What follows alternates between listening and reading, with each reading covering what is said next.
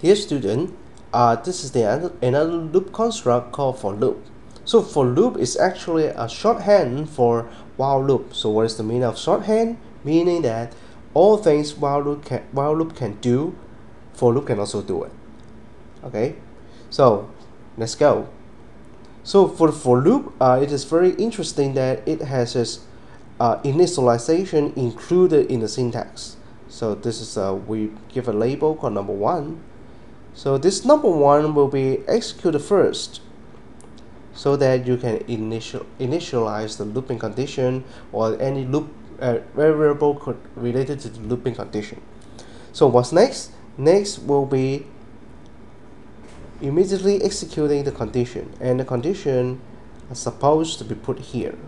So it will execute the condition, and if the condition is correct, then I will go into the loop.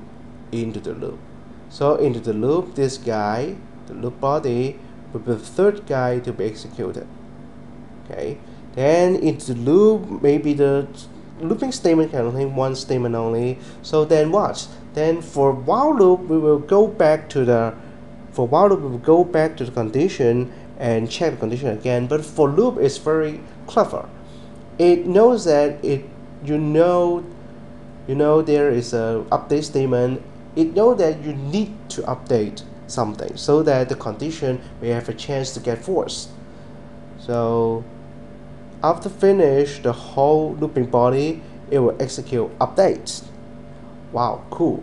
So this seems to be a very sexy thing to be. So let's write codes using for loop. Again, I will repeat one of our example to sum from 0 to 9 inclusively. So how to write a for loop for it?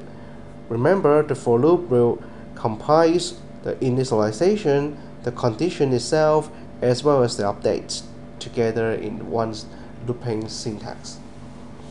So let's write the for loop first. Okay, so the first guy is the initialization. Then we will have the loop condition. So the loop condition, these two together say that I will loop from, oh, I missed one thing. This together means that I will loop from 0 and then loop up to 9. Okay, but of course, while I'm looping, I don't care the body first. While we are looping, okay, we have to add in the change condition statement.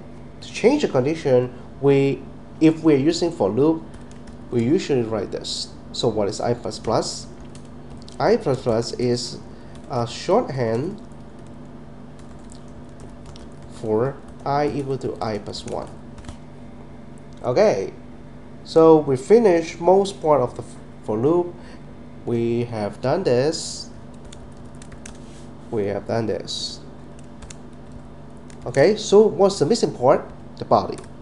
So the body, remember, I want to do the summing of integer from 0 to 9. So that's why we need the accumulator. So the accumulator, please help me to accumulate results. Okay. Then what? Then finished. Really finished.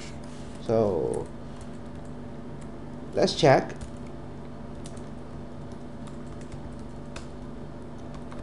Remember, our previous result is 45. Is it 45? Go. Wrong. Why? Can you see the bug? No? Okay.